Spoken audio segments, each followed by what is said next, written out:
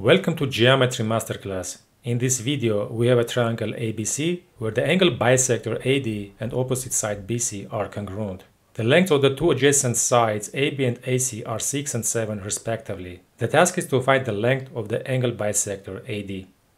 For this task, we're going to use both angle bisector length formula and the angle bisector property. Here is the angle bisector length formula.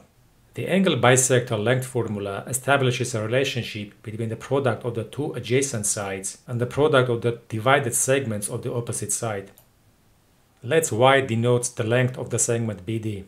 Since the segments AD and BC are congruent, the length of the segment DC is going to be x minus y. Using the angle bisector length formula, we can write the first equation. X equal square root 42 minus y times x minus y. In order to obtain the second equation, we need to refer the angle bisector property.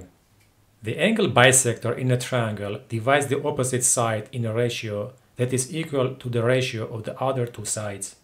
In our case, we can write the second equation using this property. 7 over 6 is equal x minus y over y. So all we need to do here is to solve this system for x.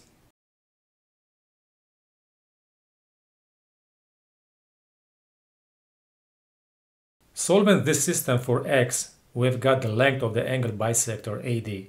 So the length of the angle bisector AD is equal 13 times square root 42 divided by 211, which is approximately 5.8.